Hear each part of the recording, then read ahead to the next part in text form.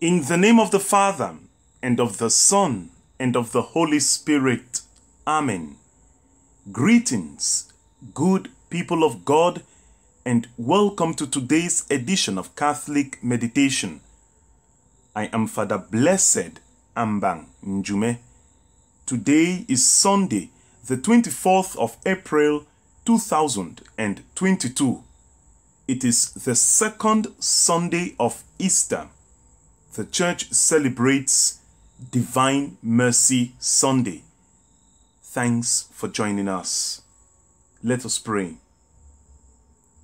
God of everlasting mercy, who in the very recurrence of the Paschal feast kindled the faith of the people you have made your own, increase, we pray, the grace you have bestowed, that all may grasp and rightly understand in what font they have been washed, by whose Spirit they have been reborn, by whose blood they have been redeemed. Through our Lord Jesus Christ, your Son, who lives and reigns with you in the unity of the Holy Spirit, one God, forever and ever. Amen. The first reading is taken from the Acts of the Apostles, chapter 5, verses 12 to 16. The responsorial psalm is taken from Psalm 118. The response to the psalm is, "Give praise to the Lord, for he is good. His mercy endures forever." The second reading is taken from the book of Revelation, chapter 1, verses 9 to 11, verses 12 to 13, and verses 17 to 19. The Gospel is taken from St. John, chapter 20, verses 19 to 31. I read from the Gospel. On the evening of that day, the first day of the week, the doors being shut where the disciples were for fear of the Jews, Jesus came and stood among them and said to them, "Peace be with you." When he had said this, he showed them his hands and his side. Then the disciples were glad when they saw the Lord. Jesus said to them again, "Peace be with you. As the Father has sent me, even so I send you." And when he had said this, he breathed on them and said to them, "Receive the Holy Spirit. If you forgive the sins of any, they are forgiven. If you retain the sins of any, they are retained." Now, Thomas, one of the 12, called the twin, was not with them when Jesus came. So the other disciples told him, "We have seen the Lord." But he said to them, "Unless I see in his hands the print of the nails, and place my finger in the mark of the nails, and place my hand in his side, I will not believe." 8 days later, his disciples were again in the house, and Thomas was with them. The doors were shut, but Jesus came and stood among them and said, "Peace be with you." Then he said to Thomas, "Put your finger here and see my hands, and put out your hand and place it in my side. Do not be faithless, but believing." Thomas answered him, "My Lord and my God." Jesus said to him, "You have believed because you have seen me. Blessed are those who have not seen and yet believe." Now, Jesus did many other signs in the presence of the disciples, which are not written in this book. But these are written that you may believe that Jesus is the Christ, the Son of God, and that believing you may have life in his name. The Gospel of the Lord.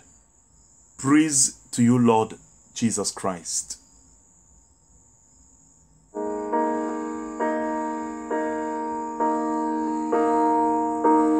Eternal Father, I offer you the body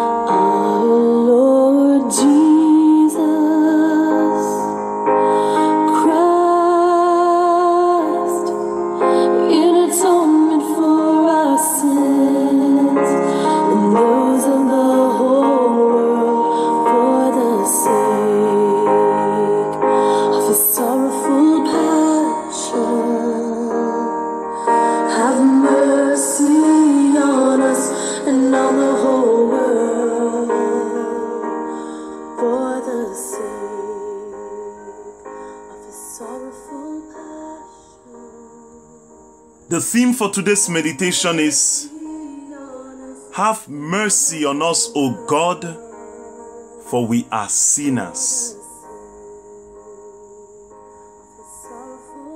Have mercy on us, O God, for we are sinners. Dear good people of God, every second Sunday of Easter celebrates the divine mercy of God. It is known as Divine Mercy Sunday.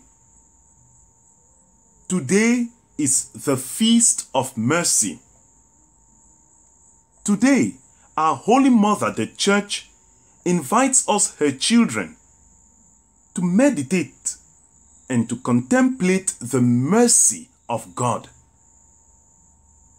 God is merciful. His mercy is boundless. The choice of the Sunday after Easter for divine mercy is to show the connection between the Paschal mystery of our redemption and the love and mercy that God has for all humankind. Jesus died at 3 p.m. on the cross on Good Friday. Consequently, every 3 o'clock is therefore the hour of mercy. He died for us out of love because of the mercy he had for us. He died to extend God's mercy to us, for God desires not the death of the sinner, but that he repents and lives. Ezekiel chapter 18 verse 23 and chapter 33 verse 11. Every time God extends his superabundant mercies to us, oh beloved of the Lord, God is merciful. Beloved, God is merciful. Beloved, God is merciful. Oh, beloved, the God we worship is a merciful God. God shows mercy. He keeps no score of wrong. This mercy is seen in the fact that there is no sin he cannot forgive. In all of the Bible, we find God's mercy, but 3 parables are very specific. The parable of the lost sheep, confer Luke chapter 15 verses 1 to 7. The parable of the lost coin, Luke chapter 15 verses 8 to 10.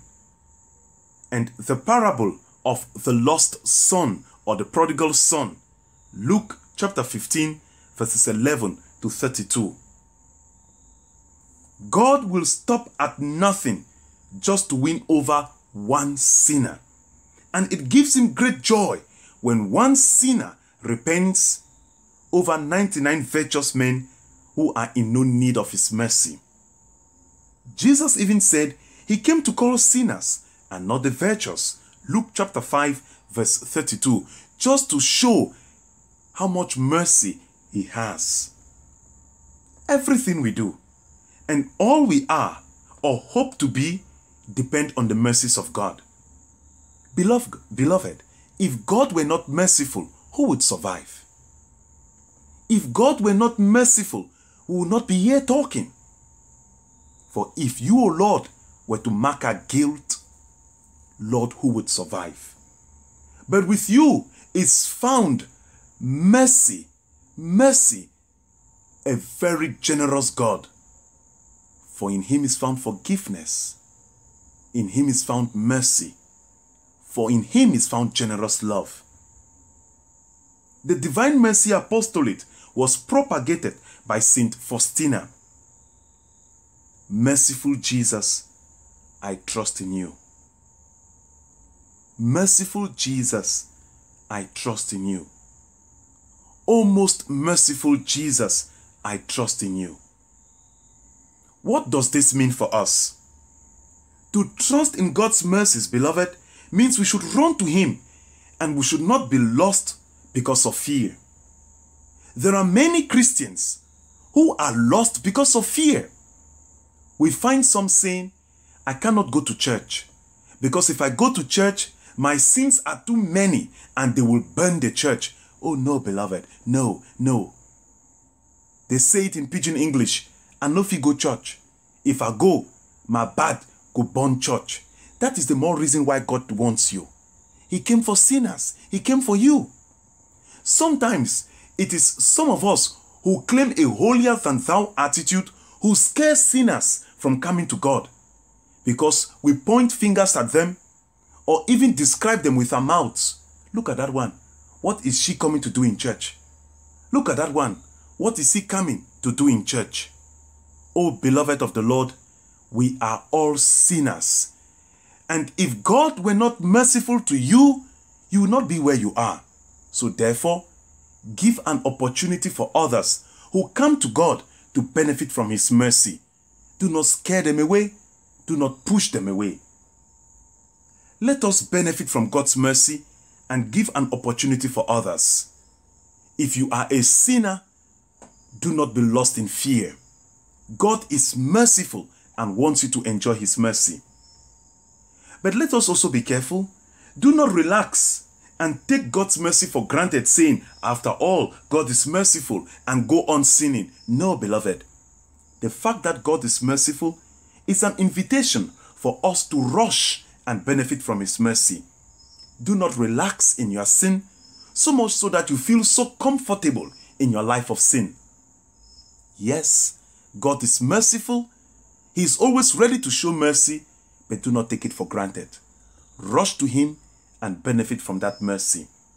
In the gospel, Thomas the apostle, who had doubted that Jesus had risen from the dead, today in the gospel story, Jesus appeared again and invited him out of his mercy. Thomas, come and see, touch, be believing, and do not have doubts. In the same gospel story, he gave the apostles the power to forgive sins. We are told he breathed on them and said to them, receive the Holy Spirit. If you forgive the sins of any, they are forgiven. This is the power that Jesus gave the apostles that he has also extended to priests. Many ask, why do we go to confess our sins to human beings? Are priests not also human? Hey. Go back to today's gospel story. Jesus gave the power to the apostles. Whosoever sins you forgive, they are forgiven. That is the power. And that is why we go to priests, because they have been given the power. It is God who forgives sins through the priests. And so we go to the priests for confession because to them has been granted the power for the forgiveness of sins. Go to the priest, beloved. Confess your sins and enjoy God's mercy in the confessional. Whatever you have done, God is always ready to forgive you. Do not stay back. Let nothing hold you back from benefiting from God's mercy. O merciful Jesus, I trust in you. O most merciful Jesus, I trust in you. O divine mercy, let us benefit from the mercy of God and extend this mercy to others. Amen. Have a very wonderful Divine Mercy Sunday. The Lord be with you. May the blessing of Almighty God, the Father, and the Son and the Holy Spirit come down on you and remain with you forever. Amen.